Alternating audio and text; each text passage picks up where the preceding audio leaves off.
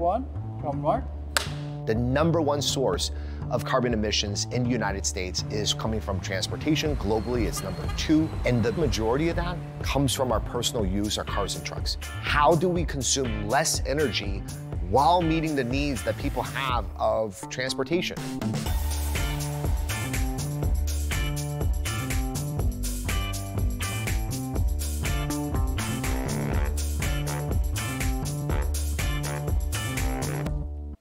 The majority of car trips in the world today are less than 5 miles. It's a simple question. Can we get more people to drive less and bike more and scooter more to where they go?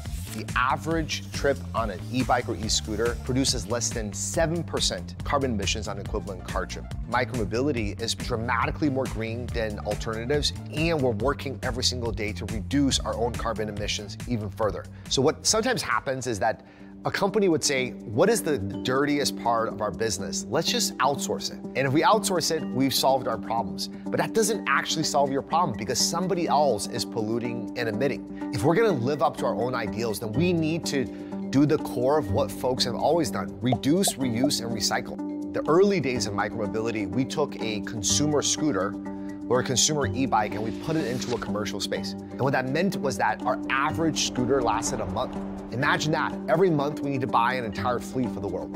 And that was not green. And it created an enormous amount of shipping costs, manufacturing costs, upstream, and then ultimately it created problems in terms of end of life of our scooters and e-bikes. And so we found manufacturing partners that can build scooters and e-bikes that last 4 years, 5 years, rather than a month. We also then said, okay, it's not just how long it lasts, it also depends on how many of the parts we can reuse.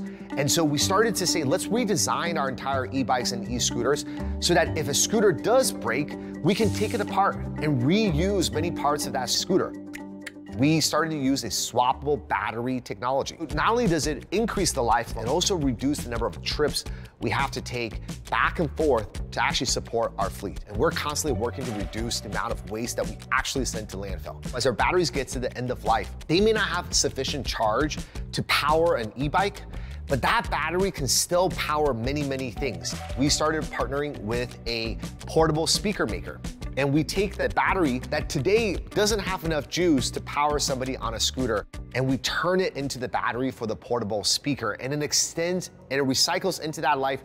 A lot of these things wouldn't be part of our direct carbon emissions, but we care about it because the thing that we have to count is the true end-to-end life cycle of our products. When I look across all these things, it's not one thing, it's not two things, it's 100 little actions we do. And it starts with understanding and measuring our own environmental impact and challenging ourselves to do better.